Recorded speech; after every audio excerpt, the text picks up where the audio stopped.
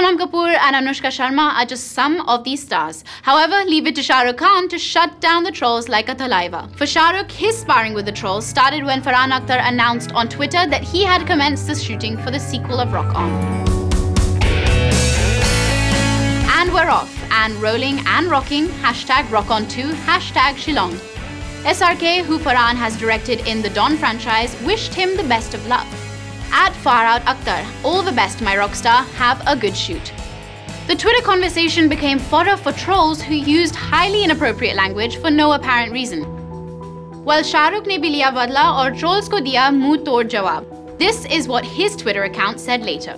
On social media, you do/say what you feel, free expression, blah blah, but will request my people not to deride or abuse other films and colleagues. Not cool.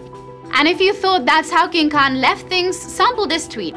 But your life, your rules. I'm not here to teach manners, but I deal with idiots with sarcasm. Madar bin users are low on vocabulary and status.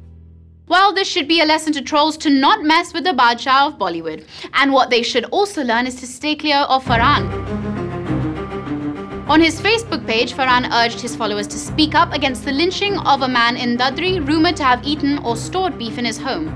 A day later, on his Farhan Akhtar live page, he said that Rock On 2 was going to go on floors. To which one person commented, "Yesterday you were crying so hard for Dadri case. Your brother has killed his kid for not wearing burqa while eating. Any words, you Pakistani Akhtar?" Well, seems the user compared the Dadri incident to another one where a man killed his daughter because she forgot to cover her head when her shawl slipped. Wonder how these incidents are connected. But Farhan had a fitting reply. "Yes, I hope he rots in hell, which he will, and I hope you grow a brain, which I doubt you will, but all the best." Well, Farhan certainly put them in their place. Tell us your thoughts on the story by tweeting to us at 9XE The Show using #celebs versus trolls, or talk to us on facebook.com.